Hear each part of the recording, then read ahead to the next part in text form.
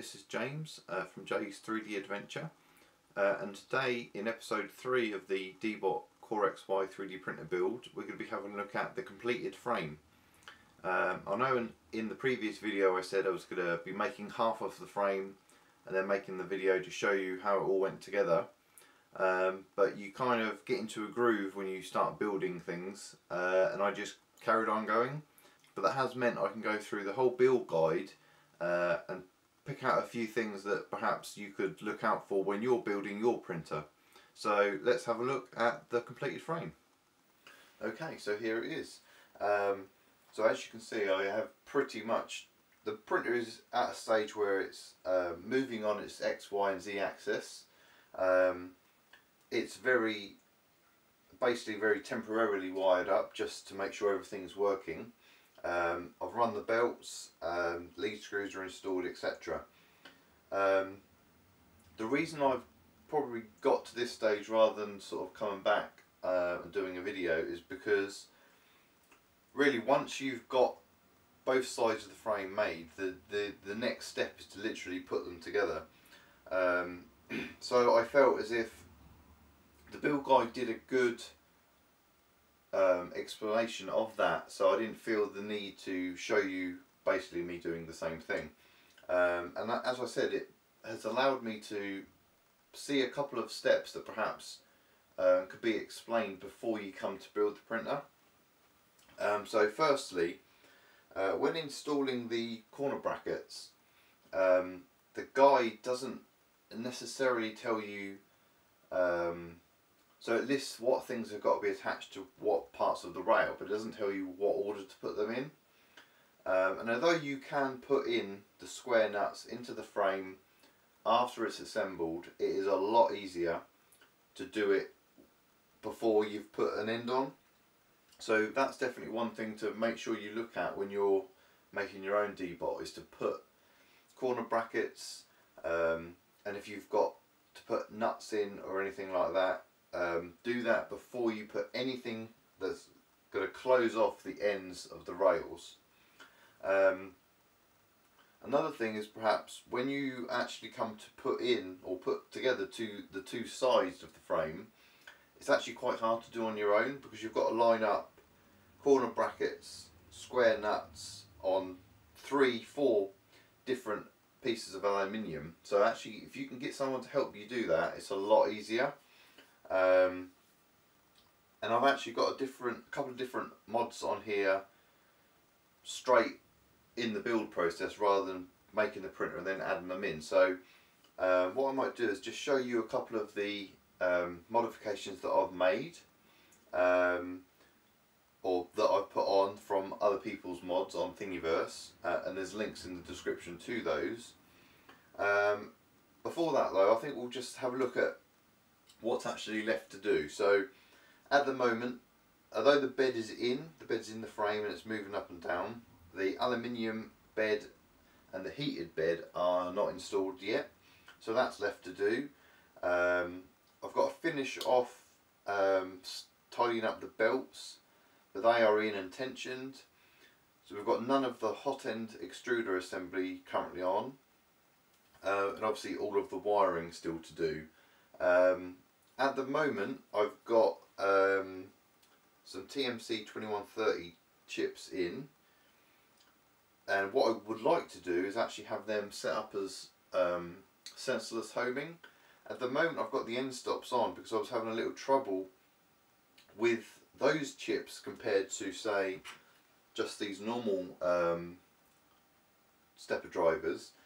They don't actually go in the same direction, so I had to sort of play around with a few things in the firmware to get the silent drivers to work, and I installed the end stops because basically because things weren't going in the right direction. It was a very rough movement. So now that I've got the movement working, I want to remove the end stops and see if I can get the sensorless homing to work. But other than that, you know, it's more just tidying up and putting wires in the right places and that. What I also wanted to mention at this point is that I'm not sure if I've mentioned it before, but I've been in contact with Triangle Labs on AliExpress. They're a shop or a seller on AliExpress, and they have kindly sent me some products to review, but they are also going to go on this printer for me to review. So I thought I might just show you those things now. So the first thing that I got sent was, or the first thing I'm going to show you is this. Let me just zoom in on that for you so you can see it a bit better. There we go. So this is a filament runout sensor. You know, it's basically just an end stop in a case that wires into the board and obviously relays its state back to the board to know if there's filament running through or not. So there's a few cables, bit of PTFE tube, etc. So that's the first thing. So that's actually going to be something that I add to this printer because I intend to run some long, large prints. So the ability to detect if the filament has run out is going to be really good. Now this won't detect it's not a filament, it doesn't detect the filament as such. So if the filament was to stop moving, it would not trigger because there is still filament in the path, but this will detect if the filament actually runs out and releases the end stop or the micro strip switch. So the next thing I got was a 3D touch. Let me just take that out of the bag. So that is basically a BL Touch clone, I suppose you could say. But they call it the 3D touch or touch sensor. So we've got one of those, and one of the mods that I'm actually putting on the printer is a mount to have a BL Touch, so that's why I requested one of these.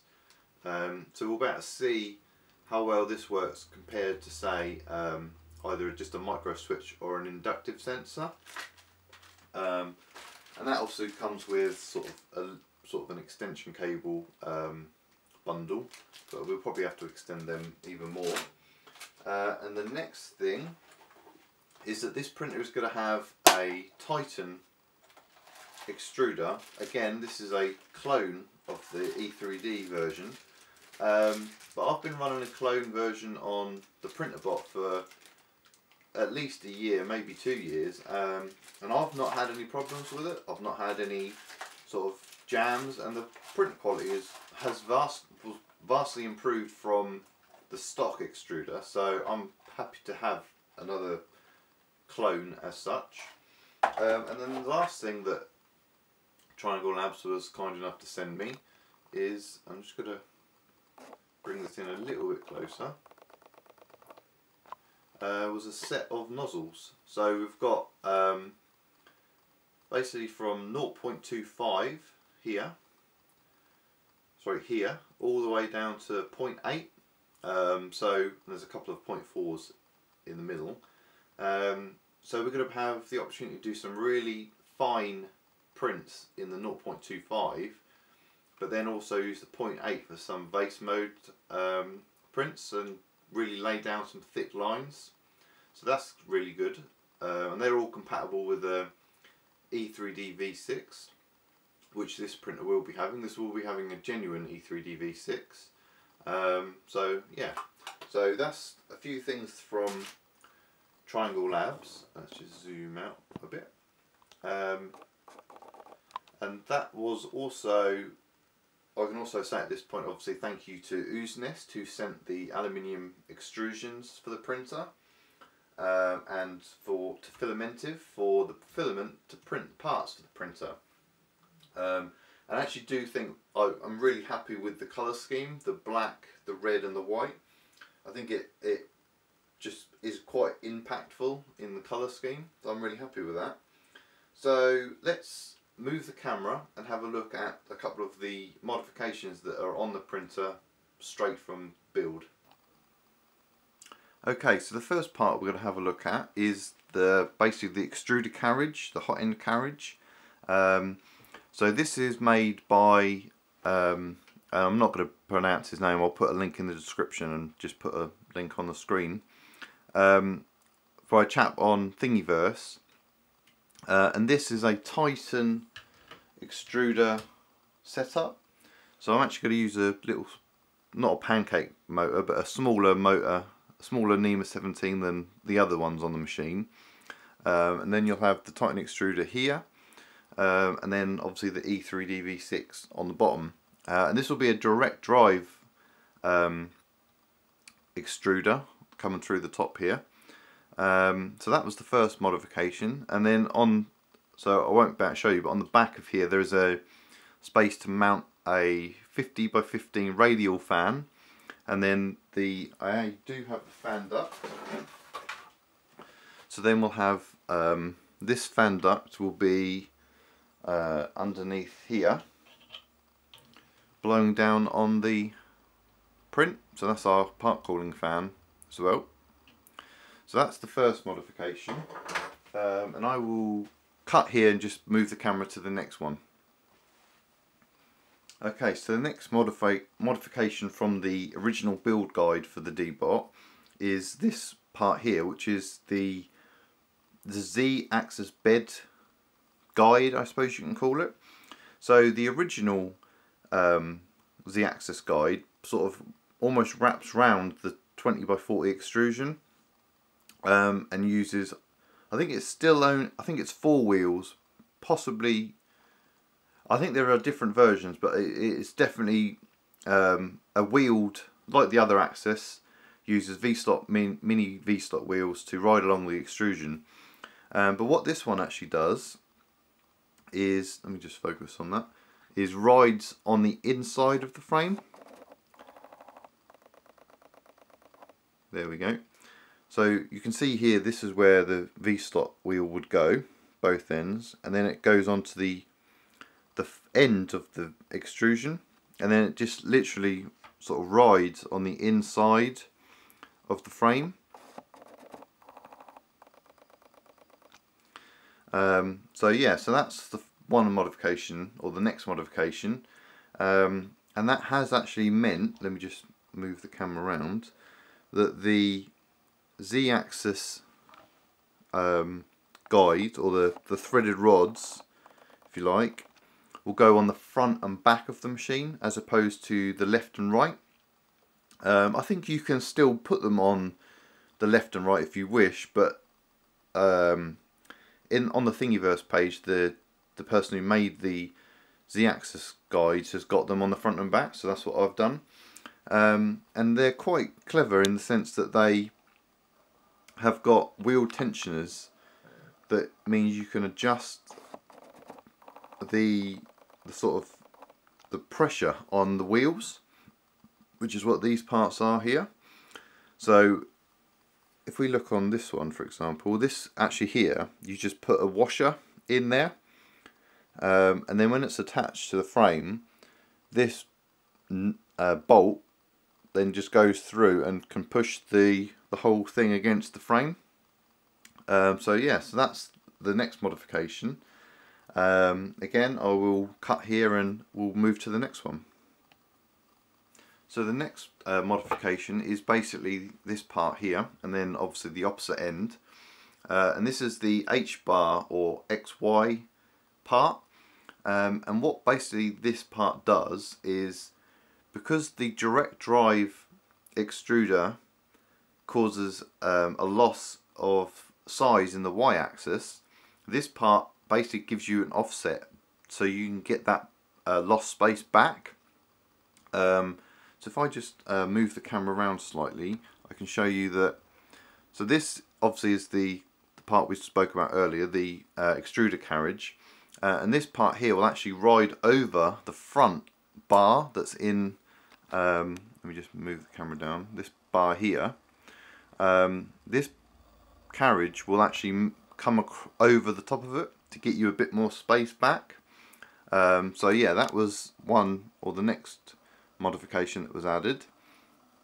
And I think that is it. There's actually, we'll have a look at the bed levelers when we do the next video, which is going to be all about the bed, hopefully. So I think that's pretty much it for today. I'm not going to go into sort of the electronics or any wiring or anything like that today, because I'll do a whole separate video on that. But yeah, so let me just reposition the camera and we can bring this video to an end. Okay, so in this video we've basically just looked at the frame that is now complete, a couple of the modifications, and sort of talked about what the next steps are. So I've got a couple of parts that I've got to look into buying, which is basically the heated bed. I can't decide whether to put a PCB heated bed, which I could potentially take from the printer bot, or a silicon heat bed, which I can purchase from Ooznest. So I'm a bit undecided on what I'm going to do just yet, so I've got to look into that. And then obviously, depending on what heat bed I get will depend on power requirements. I actually plan to run 2 power supplies with this printer. One to run all the electronics and the motors and everything else, and then one dedicated to the heated bed. Because what I want to actually do is to slightly overvolt the bed to get a bit more heating time, or a reduced heating time, but that's something again will be in another video. So yeah, so if you've got any comments or ask any questions, please put them in the comments section, or on Twitter or on Instagram. I will always post things on there. So yeah, until next time, thanks for watching. Thanks you to the sponsors of this build series, Ooznest, Filamentive, and to Triangle Labs for sending some products to review and to add to the printer. And until next time, keep on printing.